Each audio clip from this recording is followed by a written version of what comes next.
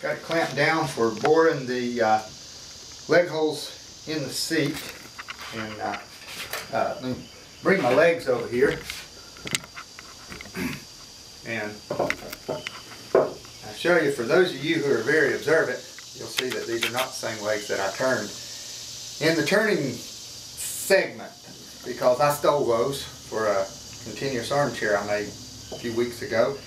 And then when I got ready to return them, I thought, well, hold it, I want to do the blunt arrow foot, or I think sometimes it's called a ball and cylinder turning on these. I like the little extra weight that it adds to this comeback. Plus it's the same leg that's in the photo that's starts out every video.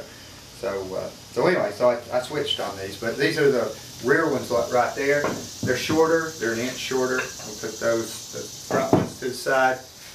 So let's see, I got the bevel square set up at 19 degrees. I'm going to bore that front leg, and there's my sighting angle. So this is the resultant angle right there. Put on these things so I can maybe see where that hole is. Oh, let me show you what kind of drill bit I'm using here. This is a Cook's patent bit.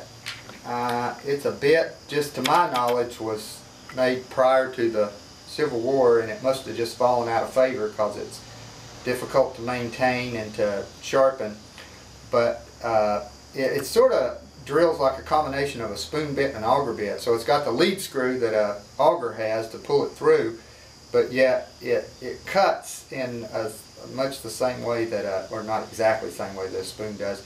It takes about half the torque that an auger bit takes. You can enter at a steep angle that you can't do with an auger bit, which is real advantageous here. I can enter at that 19-degree angle instead of starting up a little bit and trying to pull back, which you would do with a typical auger bit.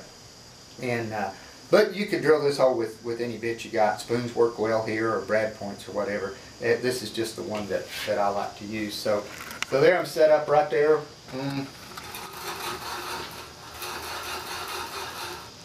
And then I'll just side across, and that looks good.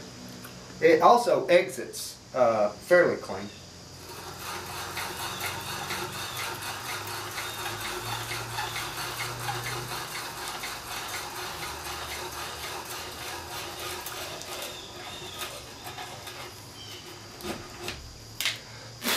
And if you can see, the entry hole is pretty nice too.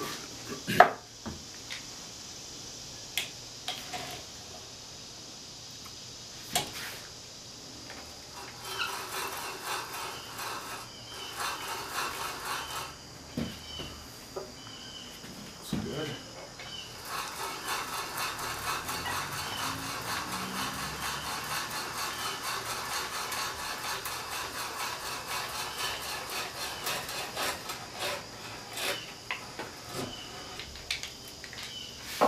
And now I got to change the bevel square for the rear leg.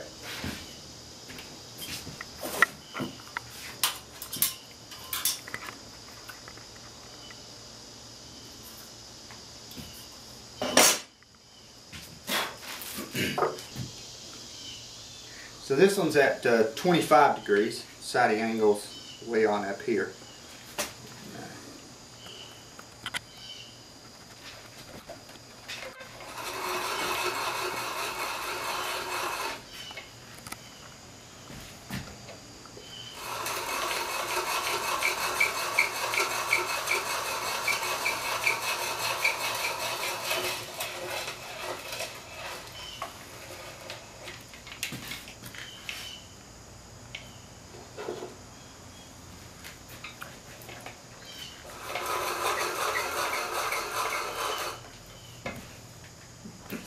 The reason I can get that before I even look across through there is I can look over to that side and pretty much get the angle. I guess it's because I've drilled about 10,000 of these. But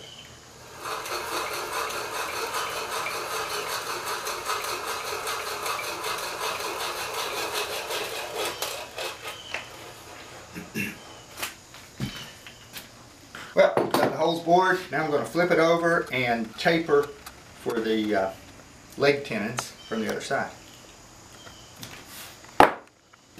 Here, so let's draw our sight lines.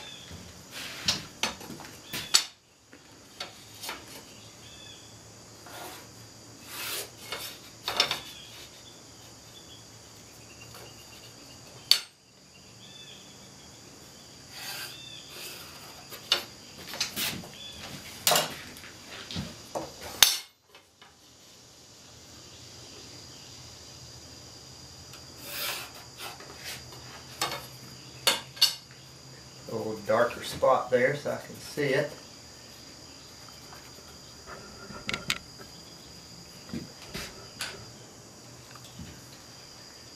And so I got my 6-degree reamer, and let's see, so there's one of my legs. So this is 25 degrees.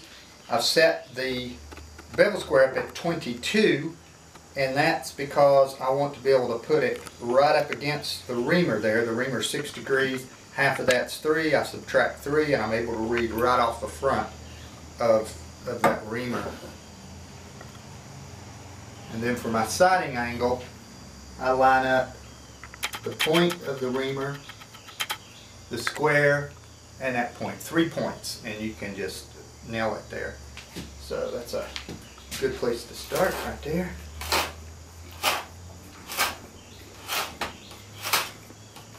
Now check it, see where I am. I gotta go left, and I gotta go up. So I'll take it and clean it. And left and up.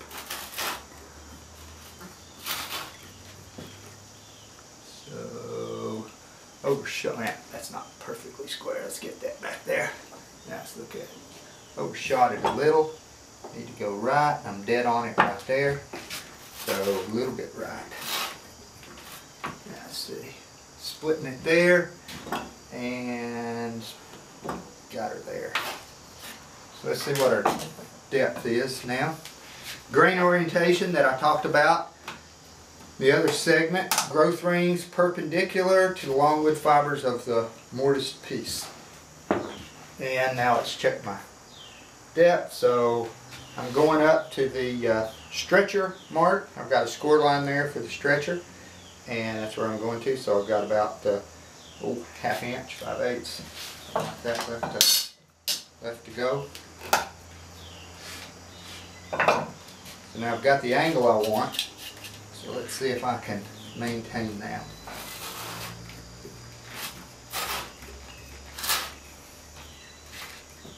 Look at it, I'm on it there. I can go up a hair. Now check the depth.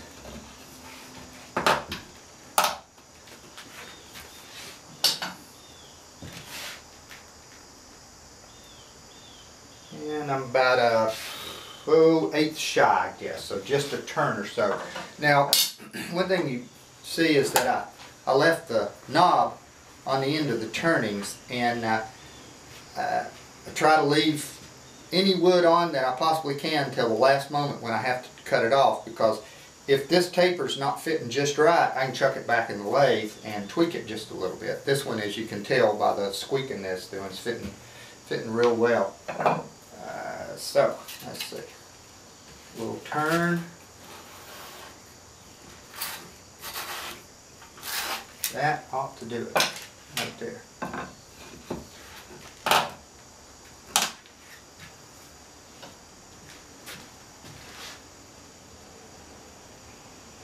Okay, so I'm on it.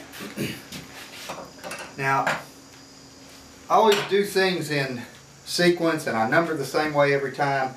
It doesn't matter how you do it or how you number, you just get you a set way of doing it, and it will expose mistakes that you might have. So my right rear is always, and it's as you're sitting in the chair, right and left, my right rear is always leg number 1. And I number it right there, just a tick mark there, and that's 1. It also always numbered on the inside of the leg, so I know where the inside is. You can number on the outside, you know that's the outside, but I do mine on the inside, and it's 1. I'll go counterclockwise 2, and then 3, and then 4. So I'll taper the other ones now.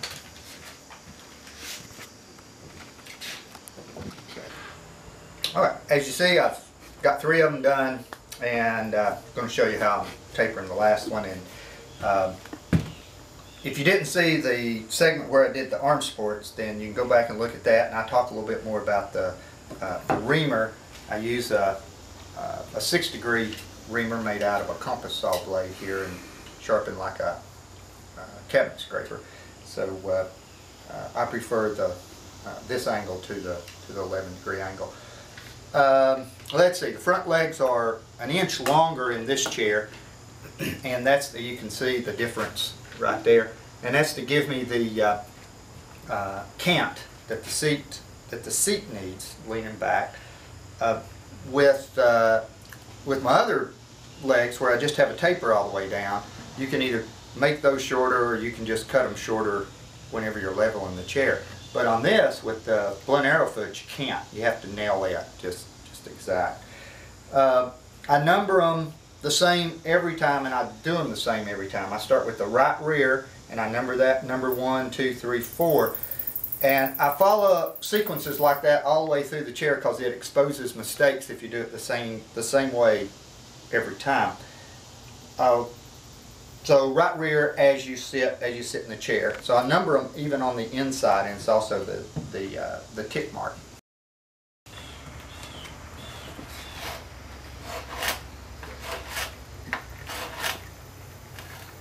So this hole is 19 degrees. I've set the reamer at 16 so I can put it up.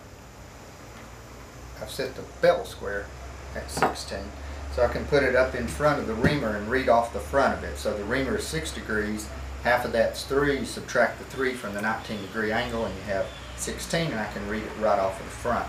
So that will be that angle. I got to go up, and for this angle I line up 3 points, the top of the reamer, the square, and the end of the siding line right there. And I got to go right and up.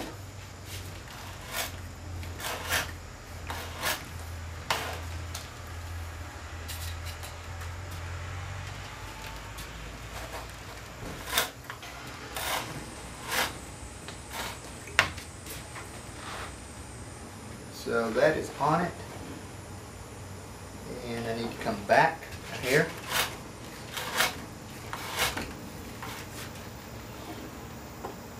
I overshot it a hair. That one's still on it. So it doesn't take much to move it. All I do is just kind of breathe heavy that way. Now we'll check the depth. I can see that we've got a little ways to go. Got about a little over a quarter inch, closer than what I thought. Clean it. And before I turn any, I'm going to check. We're right on it there. And I've got to go up. Okay.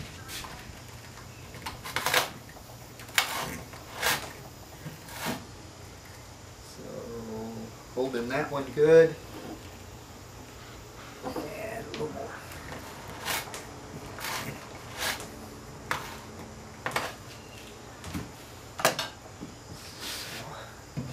Hopefully I didn't do too many.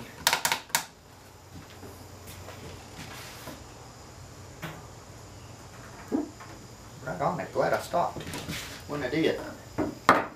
So they're all ringed.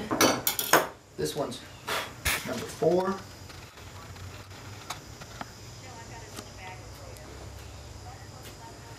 And now before I take the legs out, I'm going to measure for the stretchers.